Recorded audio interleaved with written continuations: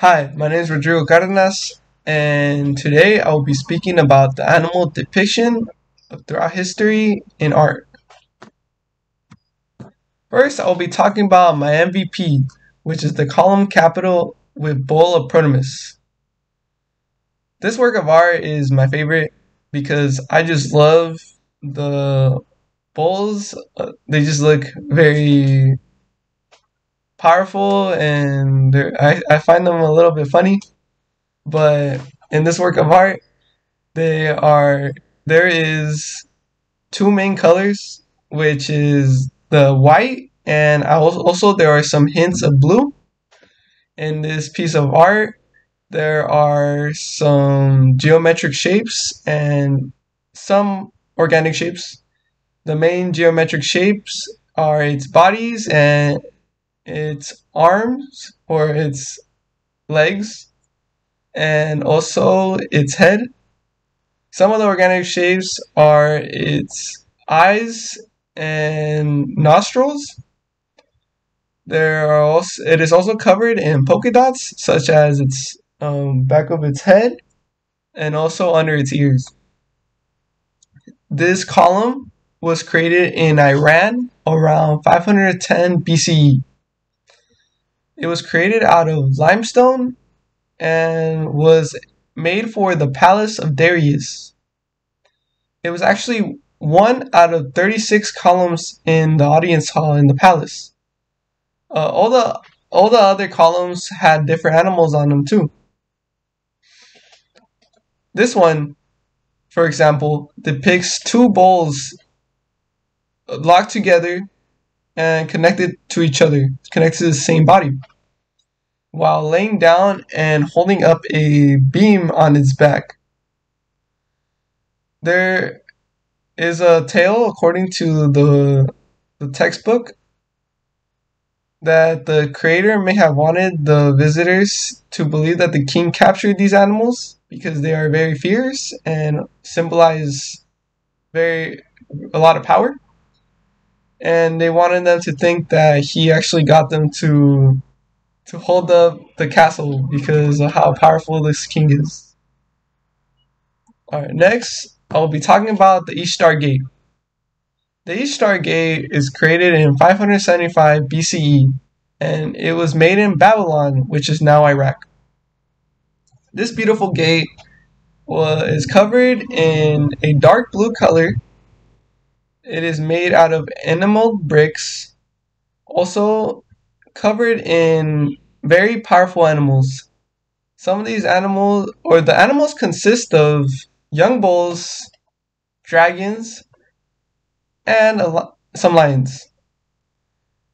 These animals are seen as to be painted in the color yellow, but some of them are also have other colors like white and some hints of green, like the dragon around its neck.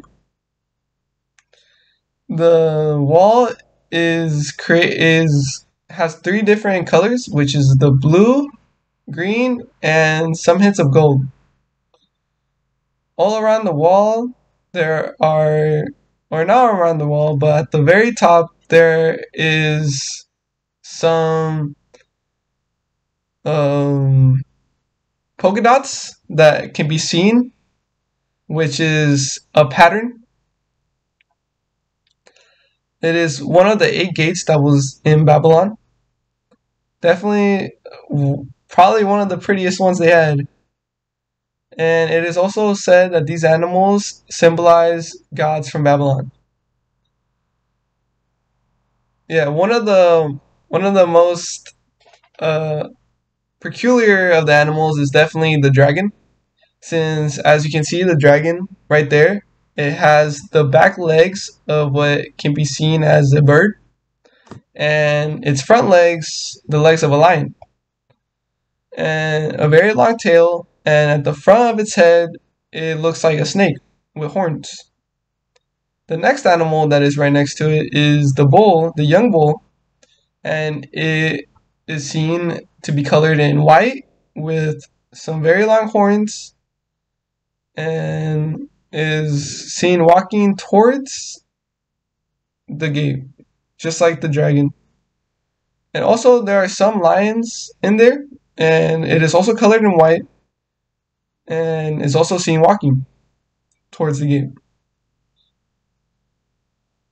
Okay, next I will be talking about probably the most iconic out of these art pieces, the Great Sphinx from ancient Egypt.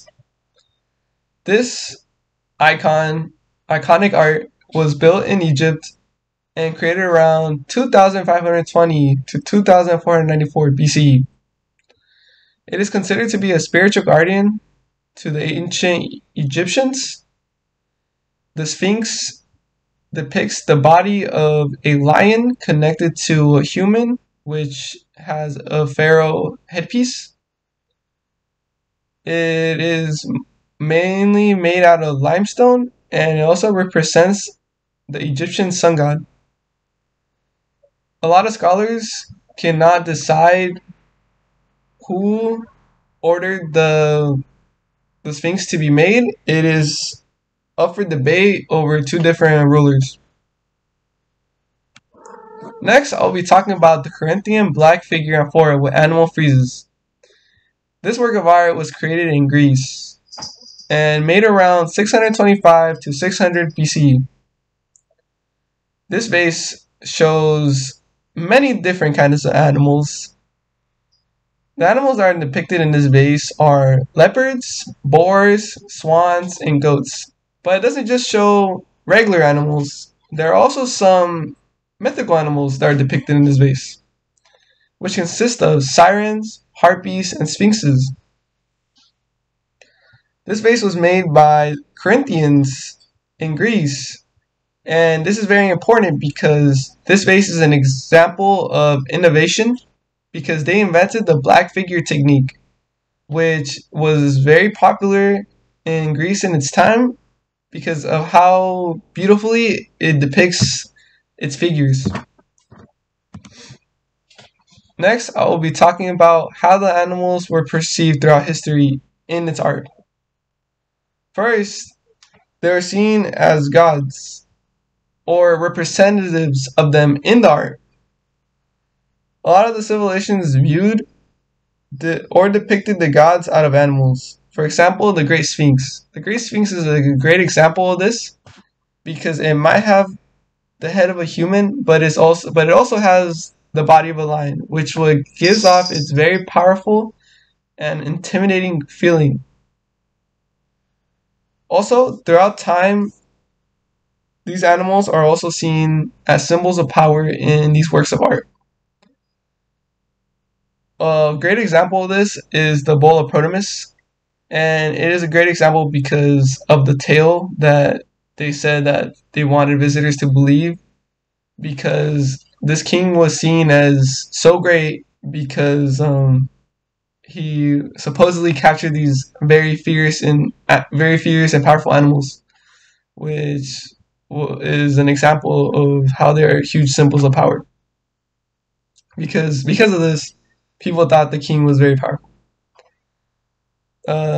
Also, they are viewed as guardians, and one main example of this is, well, obviously the Great Sphinx, because the Egyptian people viewed it as a guardian, and also the Ishtar Gate because of its fierce animals that are depicted around the walls.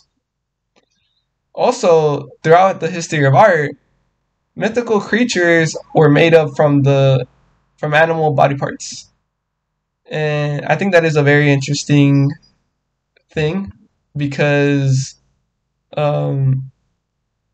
it's just very creative for them that they made up animals from different kinds of animals throughout history or with the art.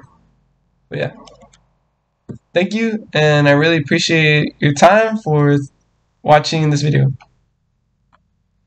This is some of the works cited this is my works cited, and these are the articles that I went through to do some research.